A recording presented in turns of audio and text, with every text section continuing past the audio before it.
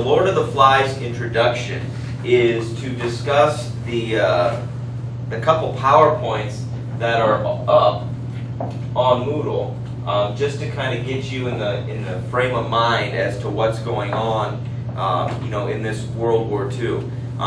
You may or may not have, well, I'm sure you've talked about it in your history courses, but you may not have spent a ton of time on it. When I was in school, my history classes, they would spend a ton of time in the Revolutionary War, then blah, blah, blah, quickly spend a bunch of time in the Civil War, and we barely get to World War I and II. We never got to Vietnam because we ran out of time. So the whole standards and core curriculum stuff, that's pretty good because that forces the teachers to not stick in the era of history that they like, and they get through everything. So it wasn't until college that I finally got to Vietnam, the 60s and 70s, and I didn't know much about it other than what you see, Forrest Gump and, Platoon and movies like that, Full Metal Jacket, things of that nature. But a little bit of background on William Golding. This is by far his most famous piece of literature. This is a book that I did. They taught it when I was a senior. I found my high school senior notebook, and I had Lord of the Flies notes in it. That's weird because for years we taught this at the sophomore level here. And then it's been shuffled out of the curriculum for for other stuff. But Golding did serve in the military. It's important, in the British military. And in World War II, Britain was crushed by Germany and the Nazis, which they crushed a lot of people. They were like a plague. If you can envision what a map of Europe looks like, it's just slowly, you can imagine just turning black or red for the Nazis and just kind of spreading. And it eventually went to London and bombed them. So this story is about a preparatory school, a school that prepares young men for university, for college. And they were evacuated on a plane out of London or wherever their school was, before it was they crashed on an island without any supervision at all. And that's where the story really takes place. Just some basic pictures. Let's see if I can make this bigger here. What an aerial fight looks like. You've all seen movies, maybe even seen some real video footage of bombings and such. If you've seen Pearl Harbor, things of that nature. A lot of death. World War I was called the Great War, which was in the 1915-16 to 1919-20, around in that area. And that was really devastating for most of Europe. We're focusing on World War II, but just to show you that England really never recovered from the Great War. And so they had war, the aftermath of war, and then the oncoming of the next war. They dealt with that for several decades, and they never truly recovered from it. Bombed out streets and such. When he got out of the military, he got Golding. He decided to write this fictional story. Okay, it's fiction. But he wanted to attempt to trace the defects of society back to the defects of human nature. He wanted to go out and prove and see what would civilized, cultured, educated children, what would they be like if you throw them into an environment where there is no order, where there is no structure, there is no accountability, there are no parents? What would happen?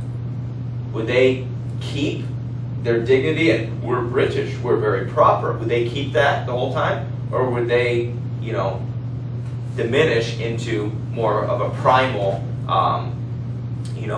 individual or animal? So that's truly what he wants to see.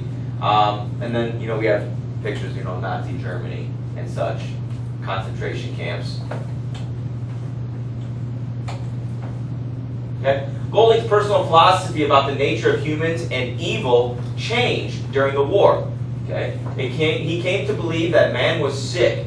Not exceptional man, but average man. That the average human being was sick. So, being in war and you hear about the things people see and the things people are meant to do, or the acts that they are meant to carry out and such, that was changed. He was impacted as a result of it. So the Coral Island, Lord of the Flies was partly written as a response to a popular boys book in which three shipwrecked boys lived together happily on an island until rescued. And based on what Golding experienced in the war, and based on what he felt about human beings, he didn't think that those individuals would be skipping around having a happy-go-lucky time on an island. He goes, that seems too happy for me, so let's make this a lot darker with a lot of symbolism and themes and such. He believed that human nature would not result in such a harmonious existence, so he doesn't think that it would continue to be such a happy experience. And so you can see this ominous kind of picture of while it remains tropical, the clouds and the darkness and such. So kind of have a, that mountainous, tropical mindset, picture in your mind as we go through this particular piece. Good. Yeah, so just some more information about him as a writer. He was very popular in this book, more so than any other one. However, he did win the Nobel Prize for Literature, which is exceptional. It's very, very huge. Some symbols.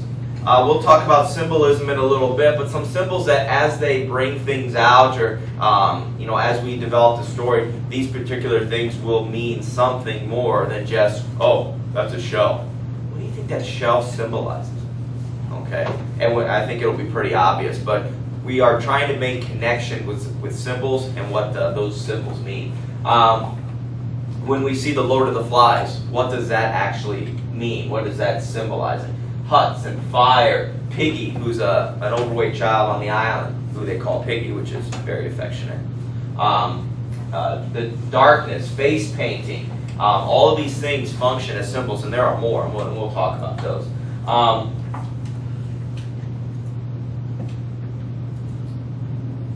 Symbols are pictures, pictograms, at its most basic level, where you look at a picture or you look at an object and it means something. Okay, it stands for something. So we have this, this thing for poison or skull and crossbones. Stay away from it. Okay, going to the restrooms, you have the male and female thing. You don't have to put words. You don't need descriptions. You put that up and you know exactly what it means. Okay. Yes, this has written out stop, but if you didn't have that word stop in there, you probably know what it means. Okay? The peace sign. Just somebody waving, or this, right? Or, with your loved ones, something like that. Rock concert. Right? Things of that nature. They all symbolize something. They all reflect something. And we'll see this. This is what a shell looks like. Okay, a conch shell. I'm sure you've seen it before. Maybe at the Hawaiian luau, or they take it and they can make it sound like a trumpet. They can blow on it, and communicate that way. Okay. Okay, symbolism, allegories. Symbols are kind of like an onion. Remember in Shrek when Donkey is talking about, an onion. Look, ogres are like onions. Oh, they're smelly. No. You peel the layer, and they're soft and gentle on the inside. Oh, they make you cry. No. And then they go on and on and on. And so we will see tons and tons of symbols. So the last little thing I want to talk about before we get going is dealing with the theme. Okay, you will understand the basics of theme and learn to recognize thematic elements. We will see, talk about mood and atmosphere throughout here. Throughout the story. But in dealing with theme, and some of these don't show up very well, but talking about good versus evil, peace, life, death, fate, destiny, love, hate, jealousy. These students, these young kids, keep in mind that these are kindergarten age at minimum, all the way up to maybe 6th grade, 11, 12 years old. Okay, so keep that in your mind. So that you can follow what these characters truly are like. Okay. So how do you find theme as we go through? Okay. There is a message that the author wants you to understand, and I already kind of helped you out with that with Golding's background, what he felt about human nature, and what he really thinks about the condition of man. There are clues hidden throughout the work of literature to help you figure out what it is. And the author does not do anything by accident. Everything is intentional. The word choice, the pitch, the writing. He picked that particular sentence or that particular paragraph because it was important. He wants to have it help prove a point. And this might not seem like it's making sense right now, but it will when we start getting into the darkness and the Lord of the Flies shows up and the beast on the island and all of these things, and these little children have to deal with these horrendous things. And what do they mean? What do they represent? And I think that we'll be able to have a good discussion there. Remember, with all stories we have exposition, where we're introduced to characters in the story. We have an introduction here to the main characters of Ralph, of Piggy, of Jack, and these individuals, as we are introduced to them, keep a tab on what these people are like. Keep a tab on the things that they say and do. How do they behave? Do other kids look up to them? Try to figure out who the main characters are. Well, you just said Ralph. Well, those are just 3 or 4 names I gave you. Okay, but these are all children, and so it gives a great description of the island as to where they are and what they're doing.